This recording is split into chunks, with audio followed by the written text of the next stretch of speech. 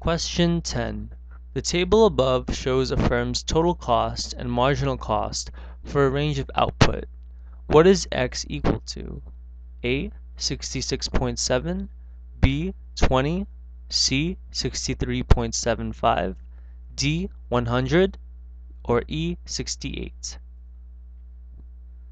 Marginal cost is the additional cost of producing one more unit of output. And in this case, there is a gap between the quantity 75 and the quantity 80.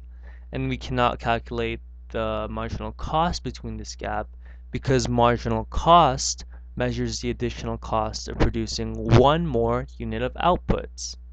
We can't just find the marginal cost between 80 and 75 by just simply dividing it. No, that cannot be because it's marginal cost is the additional cost of producing one more unit of that good, not five or 3 or 4. However, we can look at the total cost and find the difference between them. Difference in total cost is, or TC, is going to be 5,100 minus 5,000, which is equal to 100. After finding the difference between the two total costs, we divide the TC equals 100 with the difference between the quantity 80 and quantity 75. So difference in the quantity 80 and 75 is going to be 5. So we find the total cost and we find the change in quantity. We find the change in total cost and the change in quantity. Therefore, we can divide it to we divide that and we get 20. 20 is the average total cost between quantity 75 and quantity 80.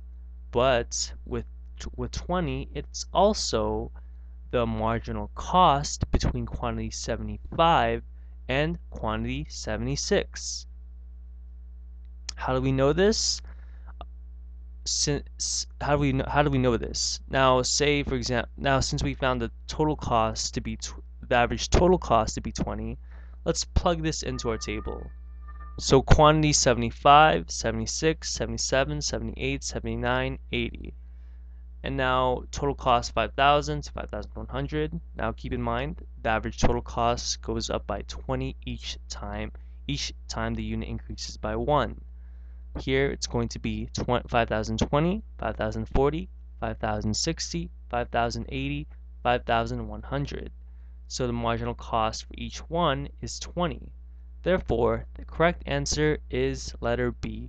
Letter B.